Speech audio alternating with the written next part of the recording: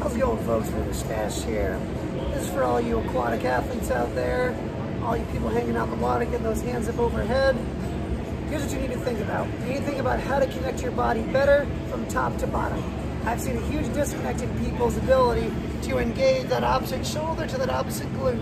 So that line is what's going to help you to be here, be more comfortable, be able to be strong when you come through it, and connect as you pull through that water. So this drill is going to work on strengthening your shoulders, making them more stable.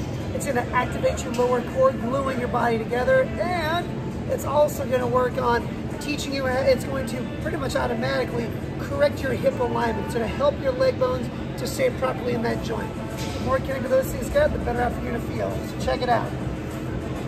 We're going to start off from here with a stick overhead, or over our chest.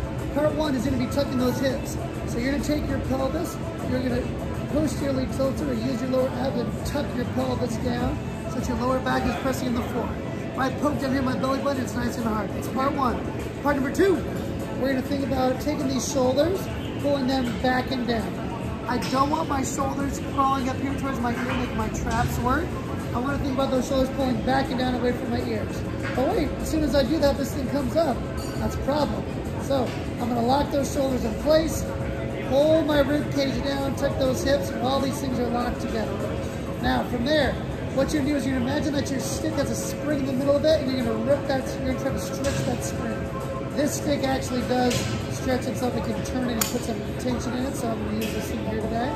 So, shoulders are back and down, ribs are down, back is flat. I'm going to put tension across the stick. I'm trying to rip the stick in half.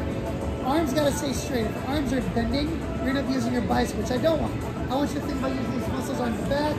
Think like your shoulder blades are squeezing together. So, shoulders back down, hips are tucked forward.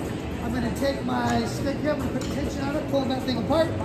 Now, while maintaining this tension with straight arms, I'm going to bring these legs in the air. You're going to take a deep breath in, you're going to slowly reach back, you're going to get stuck somewhere around here.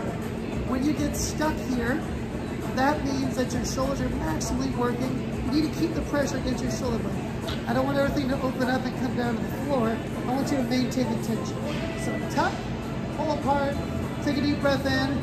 Think about your ribs laterally expanding as you take that breath. You're going to breathe out.